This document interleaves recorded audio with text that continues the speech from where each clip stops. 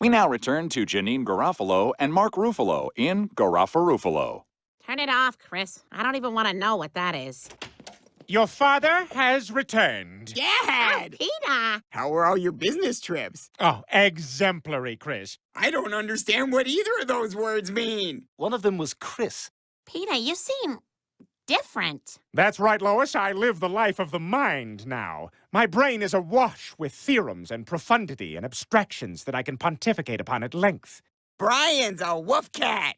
Peter, you sound so refined. Are you intelligent now? Affirmative. That means yes. Does that please you?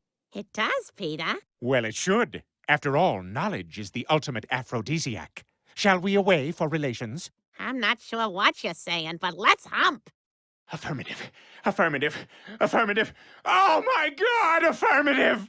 Wow, Peter, that was great. It was. Sorry I arrived early. That's okay. And sorry about the bedspread. That was about a week's worth of arrive.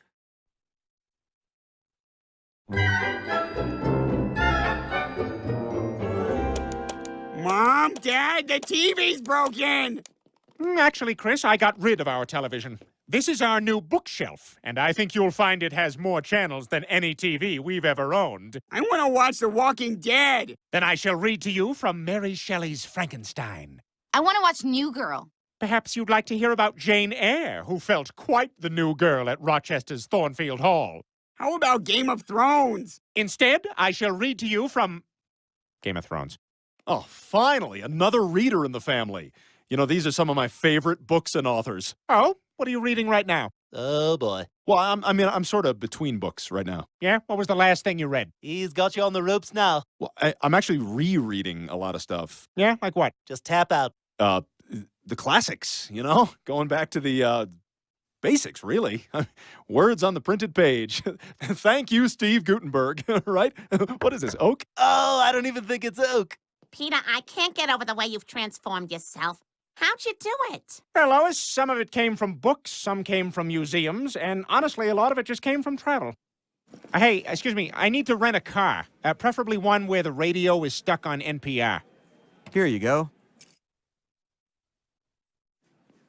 Hello, it's me. I am returning. How is the car? Coastal and superior. I never knew whisper talking was so smart. And how will you be paying for your rental, sir? I will pay you with stories of my abusive father set to dissonant flute. I was 7 when he first came home drunk.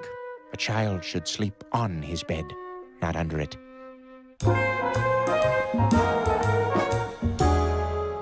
Hey, what are you listening to? Oh, I'm sorry, I'm learning Sanskrit. You know, an ancient tongue can be as titillating as a young one.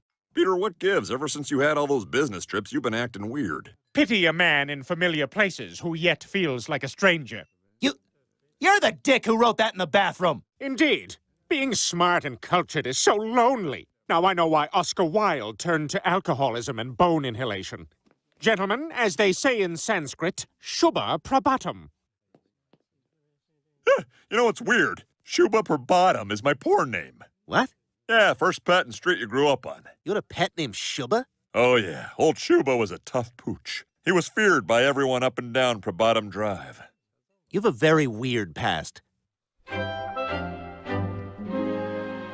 All right, if this is to be a smart family, we will have to learn not to giggle at smart things that sound dirty but are not.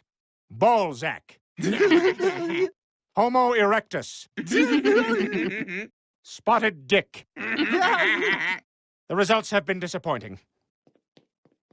I always thought Spotted Dick had something to do with Morgan Freeman.